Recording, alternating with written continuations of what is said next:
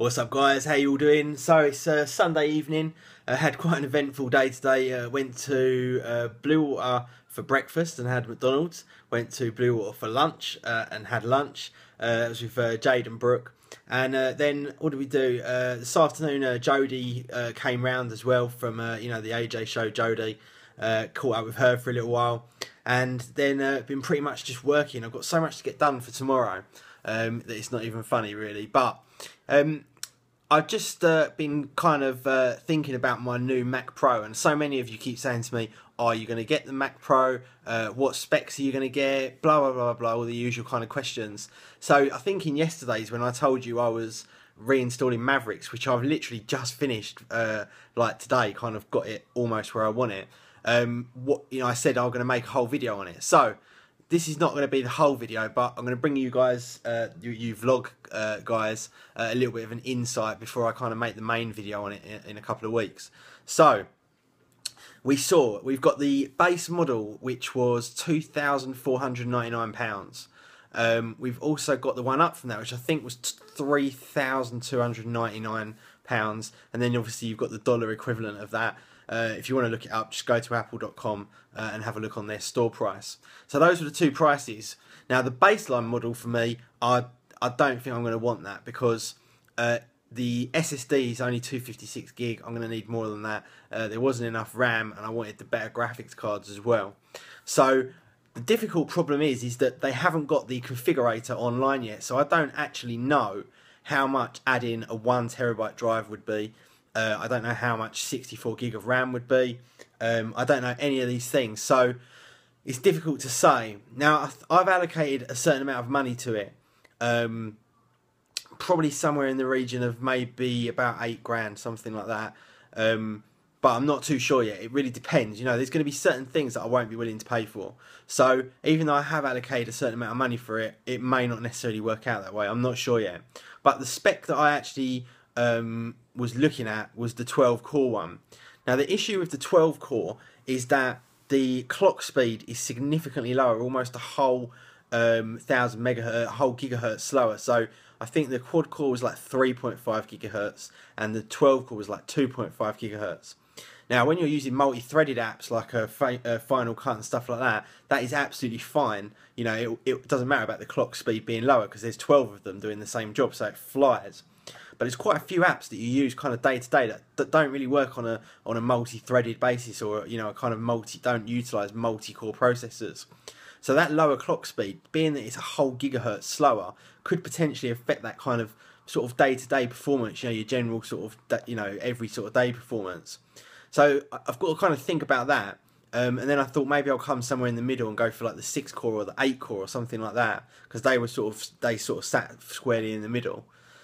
And then because I've got like the MacBook Pro, the Retina MacBook Pro, what I quite often do with Final Cut Pro, I actually send it off to Compressor, and then I have a clustered system in Compressor that utilises both of my computers to render the video, so it does it twice as fast. So if I got a lower number of cores but with the higher clock speed, I can still utilise my Retina MacBook Pro for rendering when I want to do a large render to do it faster. But I still have the kind of faster sort of everyday clock speed. I hope that you guys are kind of keeping up with what I'm saying here. So there's that situation. There's also the fact that I don't know how much these processor configurations are going to cost. Now, if the 6-core one you add, I don't know, £1,000, and the 8-core £1,500, but then the 12-core you add 5,000 or something like that, then I'm obviously not going to do that. But if it kind of goes up fairly equally, then again I'm going to have to kind of look at this all again when the prices come in. These are just my sort of thoughts that I'm thinking about at the moment. Then we move on to the graphics side of things. Now the higher range one, the 3,299 one, had the two, I think they call them D500s, which was the mid-level one with about 3 GB of RAM each. Now I'm kind of hoping to get the D700s with 3 gig of RAM each, but I don't know, because the D700s might only come in the 6 gig offering. I'm not, again, because the configurator's not up, I don't really know. So that's what I'm kind of thinking about on that. Ideally I want the D700 with 3 gig, but 2 of them obviously, because you get dual graphics cards. in terms of storage, I've got to have a bare minimum of 512 on the native root drive, so I'm going to be getting 512 either way. If the 1 terabyte option is not ridiculous, which I think it will be, then I will go for the 1 terabyte, but I think it will be ridiculous, so I'm probably going to end up with half a terabyte. And then the other situation is the memory.